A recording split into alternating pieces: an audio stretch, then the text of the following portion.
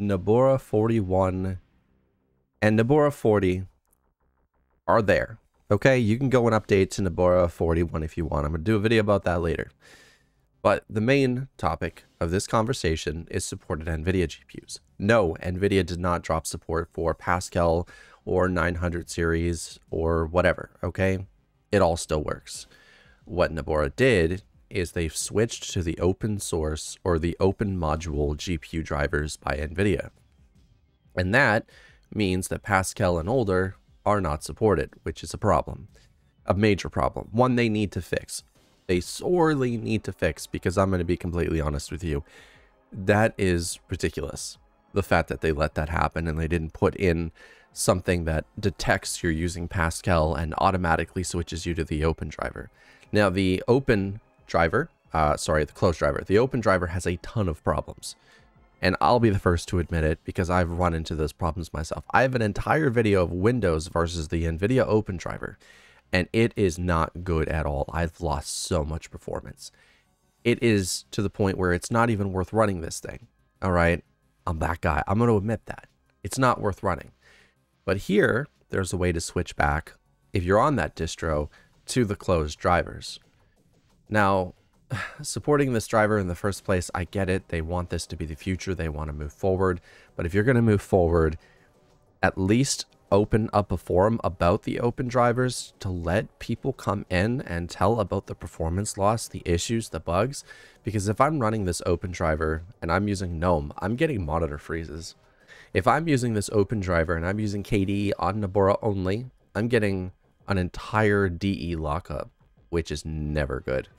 And that bugs me a lot. So this does need to be talked about.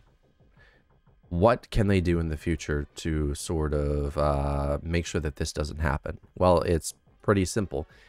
They need to add like a script that automatically detects that you're on an older GPU. If you're on a GPU that matches this, you're automatically sent to the closed driver. If you're on a newer one, you are sent to the open driver. Or have like an option during install. Do you want the open driver? Do you want the closed driver? And explain the differences between the two. You could do this in the installer itself. And that would honestly be the best of both worlds, because we get a choice. Having a choice is what makes Linux great. Without choices, we're basically just Windows 2.0 or Ubuntu and Mint. We don't need that. So let's kind of like fix this problem, because adding all these reasons to use the open drivers, there's about 100 more reasons not to touch it at all. Yeah. And thus freezing and what else? Loss of performance and random bugs and more.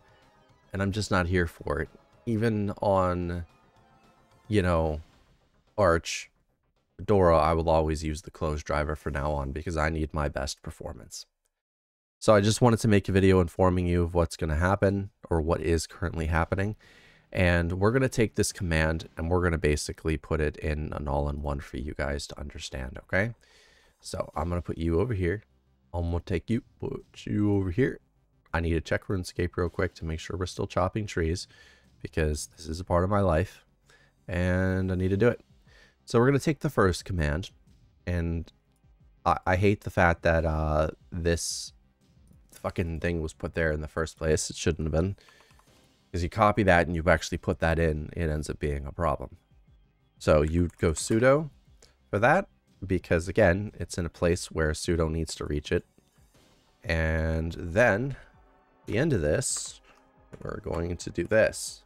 So those two end signs, basically, it says do this, then this. Okay, and once that's done, all you have to do is reboot, and you're done. It's finished. Which is honestly pretty cool. Now, I'm on Arch Linux, so I can actually show you this, but that's all you have to do. It's dead simple. I'll link it in the description below. You guys can check it out. And this is not today's video. This is a video on today. I'm trying to work through some things to get a video done, and again, it's still only like 11 a.m. I woke up late, so expect more stuff for today. Thanks for watching.